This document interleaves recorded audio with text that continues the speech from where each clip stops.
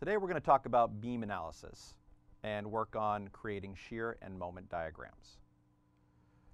So in our previous video discussing internal forces, we made the claim that internal forces can and do vary within a body, depending on their location within the body. So let's see if we can observe this by considering one of our simplifications, a simply supported beam. In other words, we think about having something like a plank of wood or a steel beam, and we're going to consider it to be simply supported. It is pinned on one end, so it's not allowed to slide side to side at that end, but there is a roller at the other end, so it can be considered statically determinate.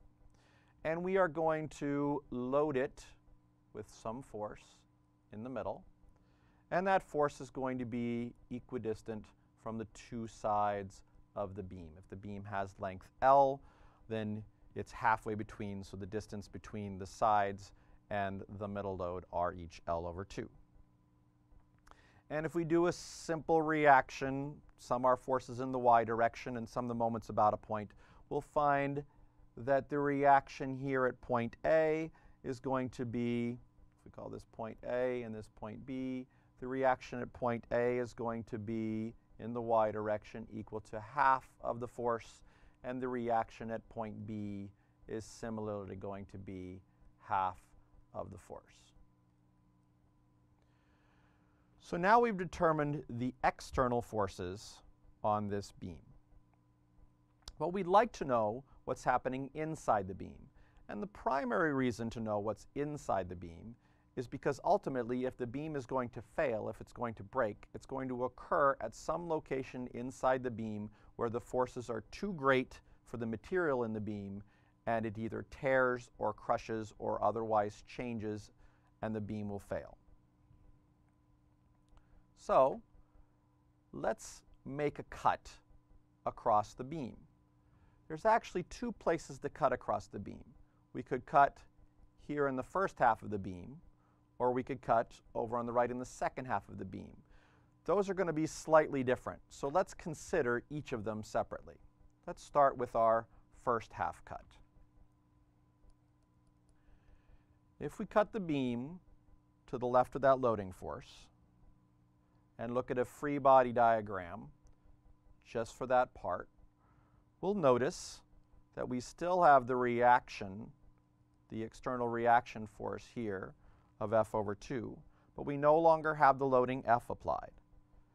And in order to balance that F/2, if we're just concerned about the sum of forces in the y direction, we're going to need some sort of reaction.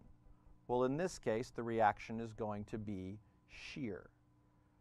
A common letter to be used for shear force is the letter V, and we'll notice in order for these to be balanced that that V has to be equal to the F/2.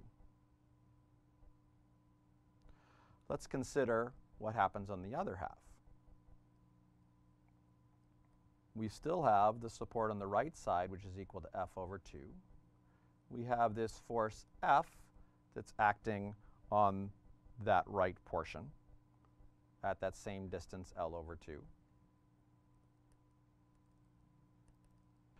But now if we want to, again, consider ourselves as balancing, we're going to need a force at the cut.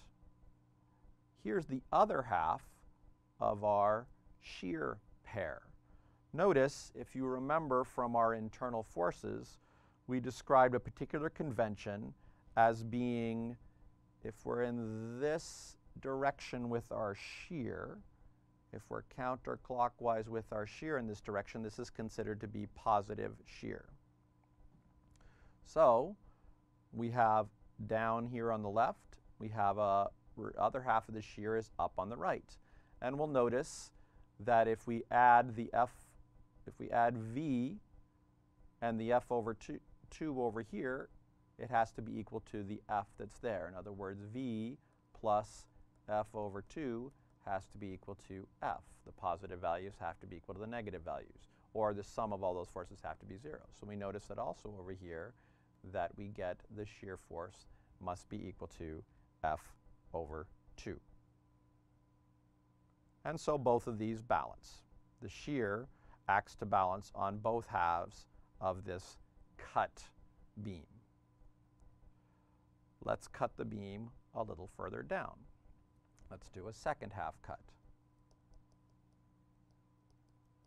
In other words, we'll cut it to the right side of the force F.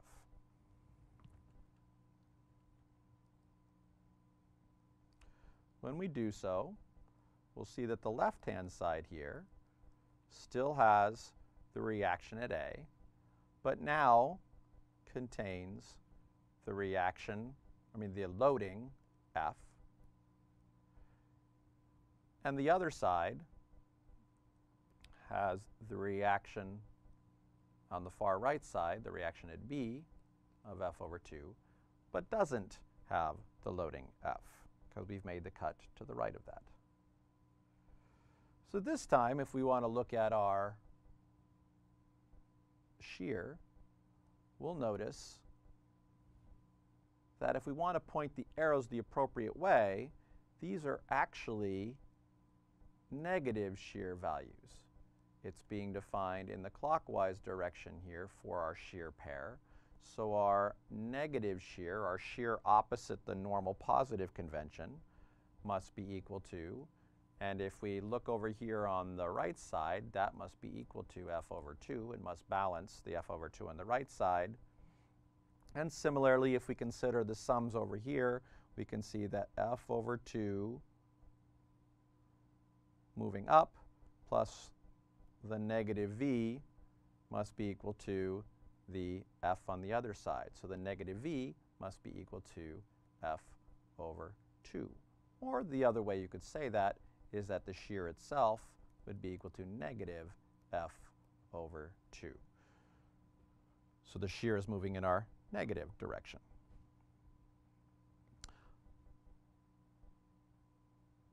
Okay? Notice that our positive shear, if we look at our positive shear up above, even though the positive shear is sort of determined by a counterclockwise rotation, what the positive shear tends to do is creates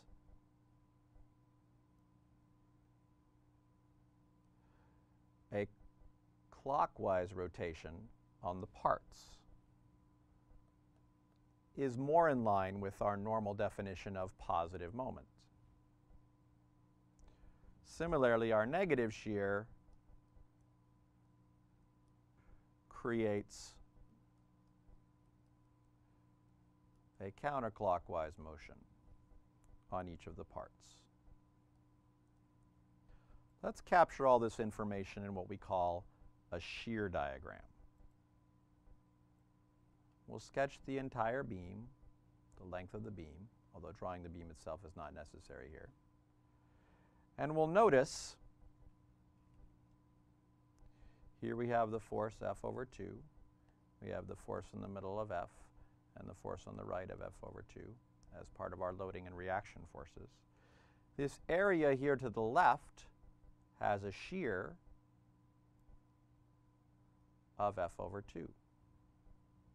This area to the right has a shear of negative F over 2. The region to the right is a region of negative shear. In other words, the shear has this convention, and the region to the left has positive shear. You can sort of think about that shear as resisting the spin that's being applied on the sides by going in the other direction. The other nice thing about this is the way the convention has it set up allows us to think about moving up and down. Here I have a force that's applied up, so my shear at the end we can consider to be jumping immediately up that amount F over 2. There are no changes, but when it gets to the loading force in the middle, it jumps down an amount of F. So in this case, it goes to F over 2 plus another F over 2 down, and now we're at negative F over 2. at which point we continue at that same negative F over 2 value until we jump up again to the equilibrium 0 point at the other hinge. And there is our shear diagram for a simply loaded beam where the load is applied at the middle. So now let's consider how the moment varies across this beam. We'll consider the simply supported beam again, same beam, same loadings, same force in the same location, which means we also have the same reaction forces. And once again, we'll make our little slices, actually vertical slices, across the beam, and see if we can apply an appropriate moment to achieve static equilibrium. So if we look at the first half cut, I notice that I have this force, F over 2, applied on the left side, and I've cut some distance x along the beam. In the previous case, that didn't matter, but in this case it will. We notice that we already have, for the sum of forces in the y direction, we've already dealt with the shear force to balance that, but what we hadn't taken care of was the sum of moments. So let's go ahead and consider that now, and we're going to take the sum of moments around this point here where we made the cut. Doing so will allow us to ignore the shear force in our moment consideration. So in order to balance moments, I'm going to apply some sort of internal moment, mi, an internal bending moment, at that point. Notice if I apply that internal bending moment at that point, I need to consider doing the same thing, equal and opposite, to the other portion of the beam. So let's draw the other portion of the beam here with our loading and our reaction,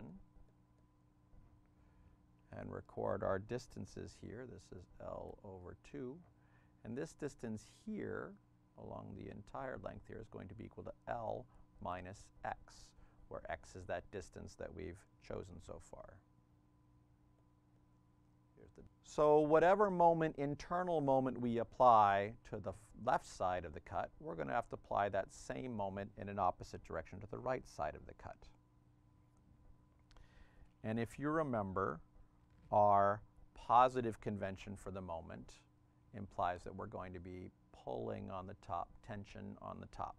So I've applied a positive moment in both of these directions, although one of them is rotating clockwise and one of them is rotating counterclockwise. So let's see if we can balance moments on this left-hand side.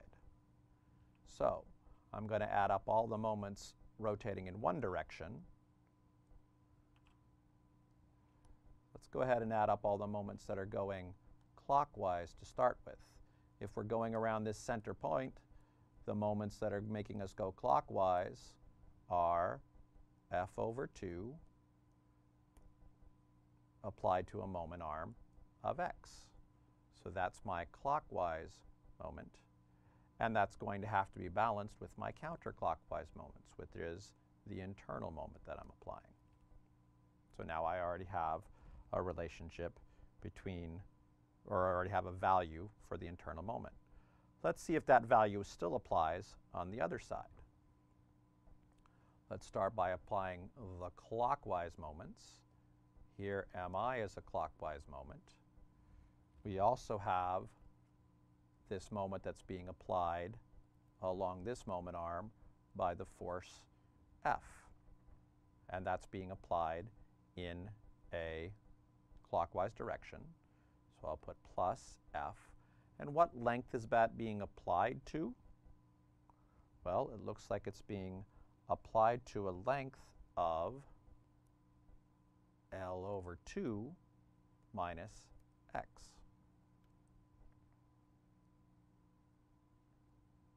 Notice it's easier to think about that as being, we've taken x away from that half portion. So it's L over 2 minus x. If we want to balance that moment diagram, on the other side we have a counterclockwise moment with a magnitude of F over 2 times a moment arm of L minus x. If we do a little bit of algebra there, we can see that the F times L over 2 and the F times L over 2 cancel in both of these places. We end up with mi, the internal moment, mi is equal to Fx minus F over 2x, or F over 2x, which, not surprisingly, balances what we applied on the other side. The key point here is we notice that this depends upon x. It depends on how far away you make the cut from the left side. Let's now consider a second half cut. In other words, a cut that's past the point of the force application. We'll still consider that to be at position x, but this time x is going to be greater than L over 2, whereas before x had to be less than L over 2. Well, if we make that second half cut, we go ahead and draw in the reaction force as well as the applied load.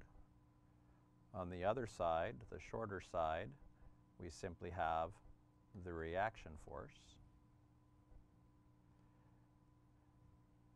And we're going to go ahead and consider our internal moments applied at each side.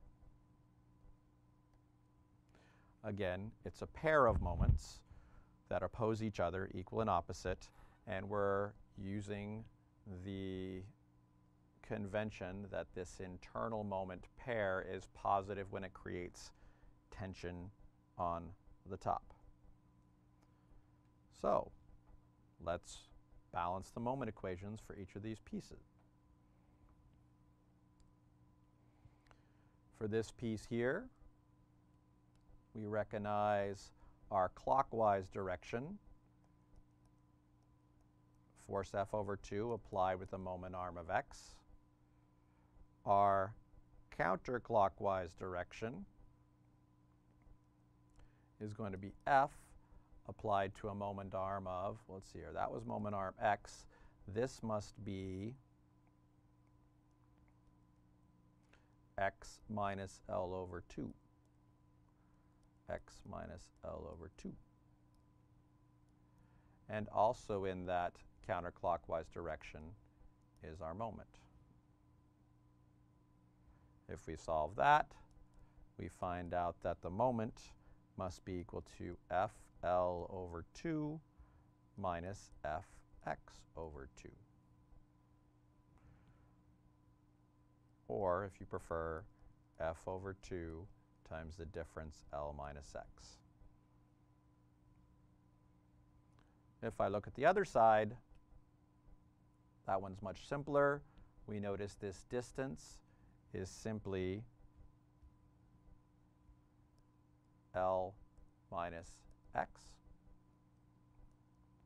And so our moment balancing equation says the moment in the clockwise direction is equal to the moment in the counterclockwise direction, which is the force times the moment arm L minus x, which you'll notice is the same equation as the other side. F over 2L minus F over 2x. Let's gather this information in a moment diagram. I'll draw the beam here.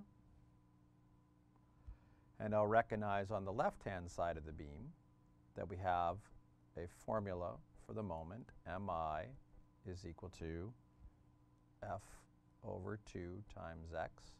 And on the right side, we have a formula, mi is equal to f over 2l minus f over 2x. If I plot those two things together, you'll notice I see on this right-hand side I have a slope of f over 2. So that means I have a proportional relationship, so I will draw a line with a slope of f over 2. And when I get to the point where x equals L over 2, I'll find that mi is equal to f over 2 times L over 2, or FL over 4. So this value here at the peak is equal to FL over 4. Notice if I plug that same thing into the other side, if I notice that x is equal to L over 2, I have that mi is equal to f over 2L minus f over 2L over 2, or I have FL over 2 minus FL over 4, which is again FL over 4. So, as expected, we have the moments being the same at the point where they meet. In this case, my slope now is negative f over 2.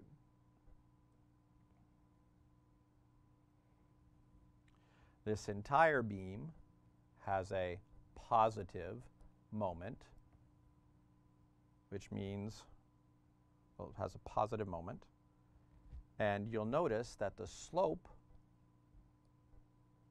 here of f over 2 and the slope here of negative f over 2 are the same as the shear.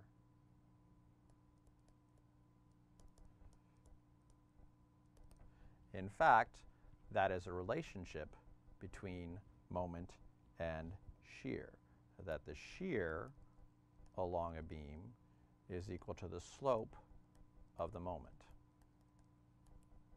which makes problems like these particularly prone to solutions using calculus, which establishes the rate of change and the relationships between rates of change, derivatives, integrals, etc.